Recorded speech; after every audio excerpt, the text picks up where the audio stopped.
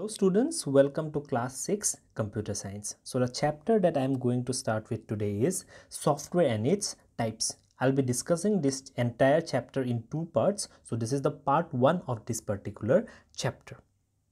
So here at first we need to know about the concept of program. We have already seen the concept of program in the previous chapter, but just for a brief revision I am going to discuss the definition again. So what is a program? A program is a set of instructions that instructs the computer to do something. So when we want the computer to perform certain tasks, what do? We write some set of instructions. We write some instruction, and based on those instructions, the computer will do some tasks. So what are those set of instructions called? Those set of instructions are known as program. Next, we will go to the main topic of today's discussion, which is a software. So what is a software? So if there is only one set of instruction, then it is known as a program. But if we have a set of programs, means if we have more than one program and link them somehow so that they perform as an entity, then it is called as a software. So what is a software? A set of programs that works in correlation with each other to solve a set of problems is known as software. So let's try to understand it with the help of an example. So let's say this is the first program. Let's name it as P1. In P1, some set of instructions will be there. Let's say this is the second program. Let's name it as P2.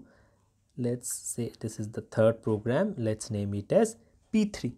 Okay. Now, if we link all these three programs to each other, and if they perform together as a unit, then it will be called as a software. For example, let's say you are planning to make a software related to banking management. Let's say you are making the software for the operation of an ATM machine. In an ATM, there are various features. Let's say first program is related to the balance inquiry feature. Let's say the second program is related to the fund transfer feature. Fund transfer means sending money from your bank account to another. And the third program is, let's say it is for cash withdrawal program. Now these programs can be developed individually, and after completion all these three programs can be linked, and after linking these three programs, what we will say that it is a software related to ATM machine. Okay, so this is a software of ATM machine. So have you got a brief idea of a software? I hope yes. So what is a software? A software is a set of programs that works in correlation with each other. So whatever set of programs will be there, there must be some relation among those programs. If there is a relation among a set of programs, then we say it to be a software. What is the purpose of software? The purpose of software is to solve a set of problems. Okay, so it tells the computer to perform operations like input, processing and output. So basically a computer does three main tasks. No matter whatever you are doing, but a computer will do these three tasks. The first task is input. So what is input? Let's say you are writing your name in your computer. Let's say the name is R-A-J. So you will type Raj where? You will type Raj in the keyboard. That means whatever you are typing through the keyboard or doing through the mouse with the computer, it is known as the input. After that, computer should understand, right, that you have written something like R-A-J Raj. So whatever you have written, those will be translated, and it is known as the processing part. Okay, and the third is the output. So after writing R-A-J Raj, it should be understood by the computer, and after understanding it will be displayed in the monitor, and it is known as the output. So remember, three basic things are there: input, processing and output. Input means sending anything to the computer or writing some instructions to the computer. Processing means the calculation part. Okay, the calculation part or the translation part, it is known as the processing, and the third is the output. Output means whatever instructions you are giving to the computer, based on that you will get some you will get some result in the monitor, and it is known as the output. So basically all these three things are handled by a software. It is intangible. Intangible means you cannot touch a software. Okay. So the term software was first used by John W. Turkey in the year 1957. So who used the term software for the very first time? It was used by John W. Turkey in which year? In the year 1957. I hope the basic concept of software is clear. Let's proceed further. Now let's see the types of software. So softwares can basically be categorized into two categories. First is system software and the second is application software. Let's begin with system software. So what is a system software? It may be defined as a collection of programs that controls the overall operation and performance of the computer system. So as the word software is there, then definitely there will be a collection of programs. Collection of programs means there will be more than one program. So it is a collection of programs whose main work is to control the overall operation and performance of the computer system. So the basic thing of system software is to see the overall performance of the computer system. Okay, it is basically associated with the maintenance work. It will be more clear with an example. I'll give the example very soon. So it is also responsible for reading data from the input devices and transferring the processed information to the output devices. So whatever data we are sending to the computer, it is responsible for taking it to the CPU or the computer's brain, and after that bringing it to the output device is also the responsibility of the system software. The main system software used in a computer is known as the operating system. Okay, now let us try to discuss operating system in a little bit detail. So before going to the technical aspect of operating system, let's try to understand it with the help of a simple example. Let's say there is a school bus. Okay, the bus in which you travel to the school is called as the school bus. So can that school bus travel on its own if only the bus is there? No, it cannot travel on its own. Now let's say the school bus is there and all the students have got up into the bus. But you see that something is missing here. What is missing? The driver is missing here. Can you see the driver in the school bus? No, there is no driver in the school bus. What are these? These are the students. So if only the bus is there, then the bus cannot run. If along with the bus the students are also there, then also it cannot run. So who is responsible for running the bus? The person responsible is the driver. Okay, so in the third image you can see that the driver is here.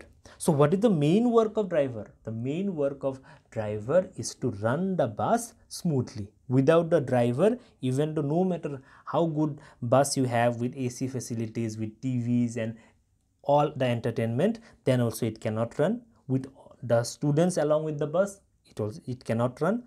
And it can only run if the driver is present. Okay, so the work of the driver is to maintain the bus properly and to run it effectively along the road. Now let's come to the computerized definition of operating system and see it with the help of an example. Let's say you buy a brand new computer in your home. Okay, and let's say there is no operating system in that particular computer.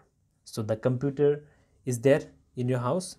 Let's say you are also there and you are very excited to use your new computer.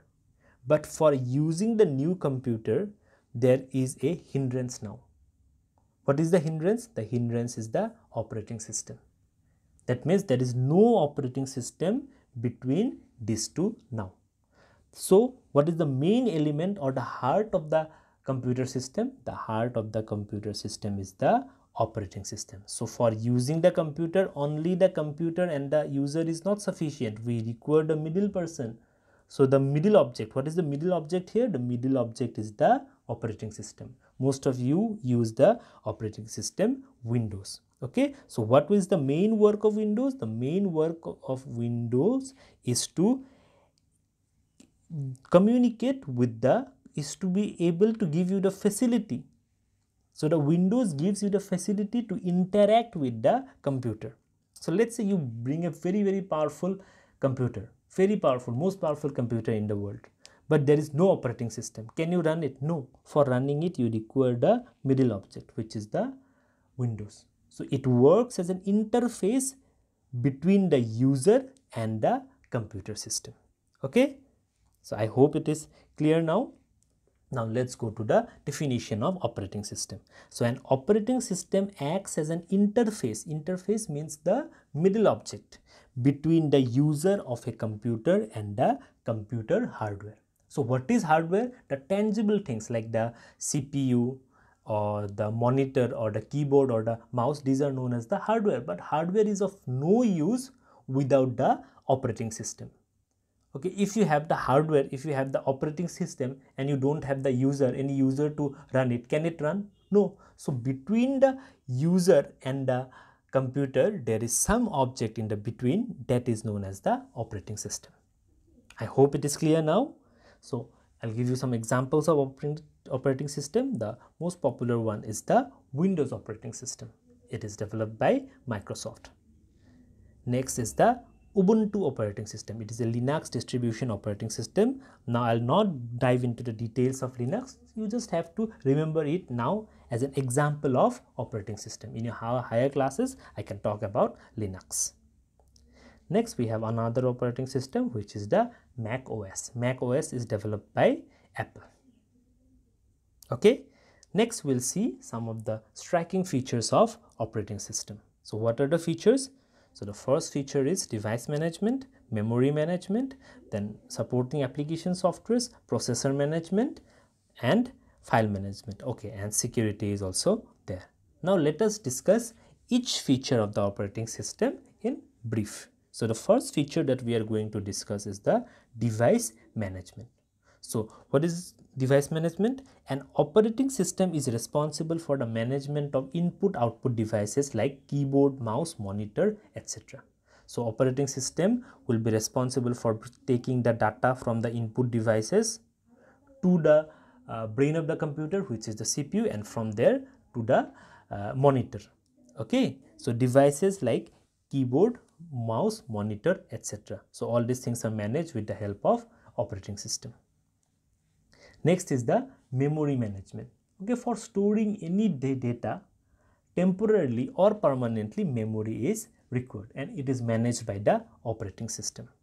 So an operating system is responsible for allocating memory to various programs whenever required. So the memory allocation of memory means giving memory space to the computer is known as allocating memory.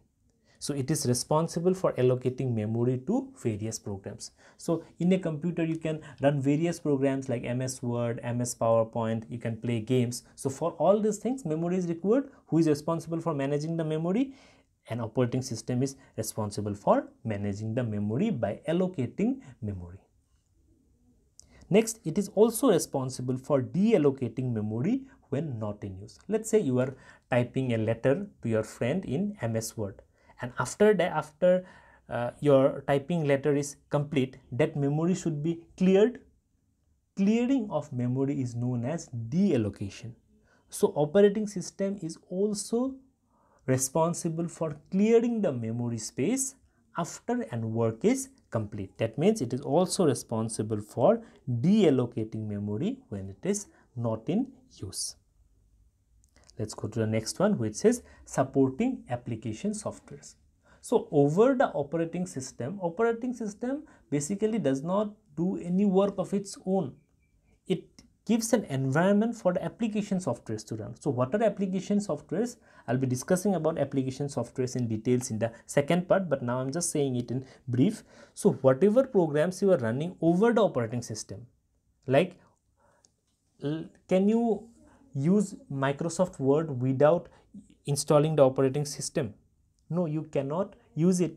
So over the operating system, some programs are running which does some specific work. those are known as application softwares, like MS Word, MS PowerPoint, all the games that you were playing in your computer, then MS Paint, Adobe Photoshop, all these things are known as application softwares.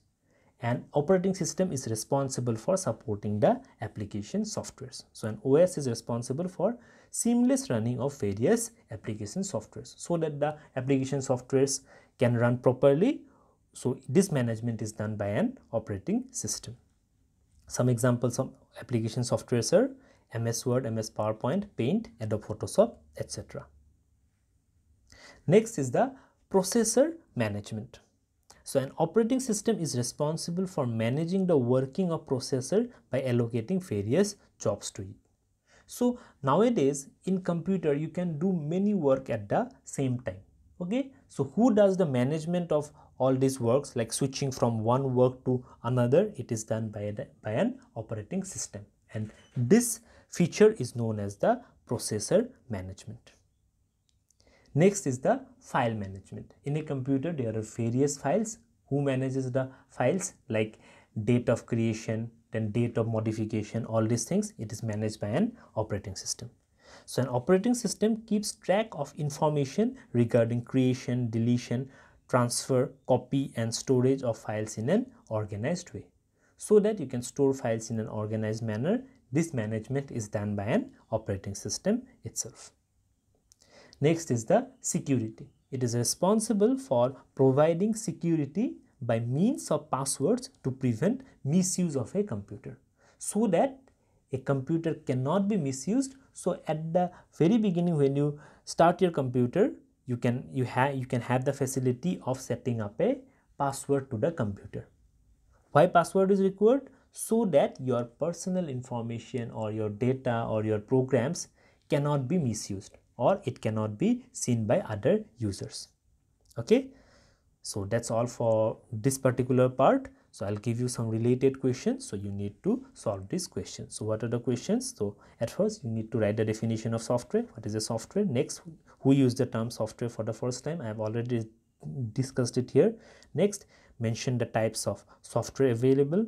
So you mention means you just need to write the names, you need not explain it in details. What next, you need to write what is a system software and give an example of a system software, write the definition and give the example. Next, you need to write the definition of operating system. What is an operating system? Next, mention the features of operating system and explain any two features in brief. So you need to just mention, like write all the features, the name of the features, and explain any two features in brief. Okay, so these are the questions that you should do. I hope that this session is useful. I'll see you again in the part 2 of this particular chapter.